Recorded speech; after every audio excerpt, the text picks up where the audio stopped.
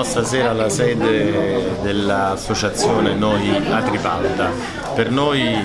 l'esperienza amministrativa elettorale non è terminata, anzi l'11 giugno è ripartita una nuova esperienza fatta dalle stesse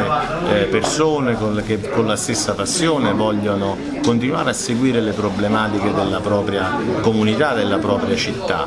Abbiamo voluto inaugurare una sede centrale, una sede accessibile, una sede di un'associazione che non sarà aperta una volta ogni 15 giorni, una volta al mese come troppo spesso accade, ma che offrirà una serie di servizi. Il primo dei servizi che offrirà sarà un CAF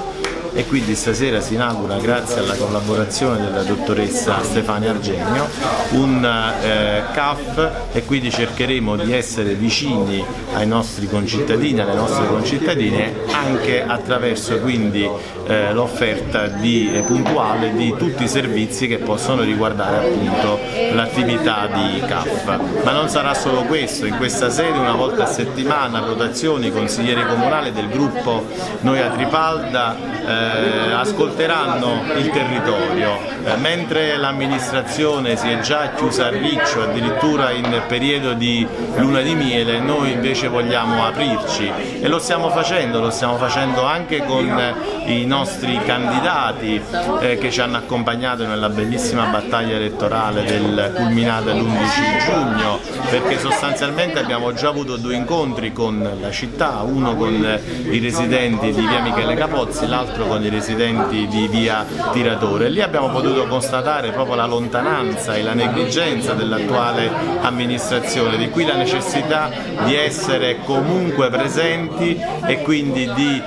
seguire le problematiche del territorio atripaldese, ma anche un po' in maniera più ampia delle zone limitrofe. Penso per esempio all'annosa questione ambientale della Valle del Sabato, che abbiamo molto a cuore e che nei prossimi mesi svilupperemo insieme, ovviamente seguendo soprattutto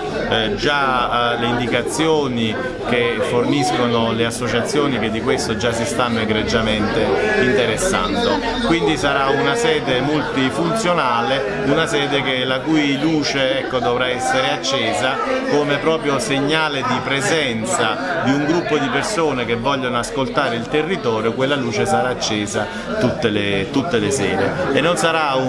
e sarà un'associazione che si occuperà un po' di tutto, di cultura, di questioni ambientali, ma soprattutto di sociale. Abbiamo particolarmente a cuore le sorti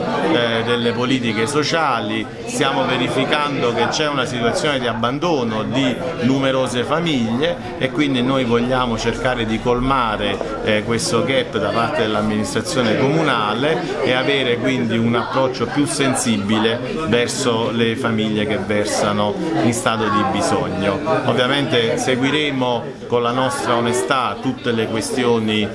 sociali e non faremo del sociale occasione di business, come purtroppo negli ultimi giorni si sta apprendendo.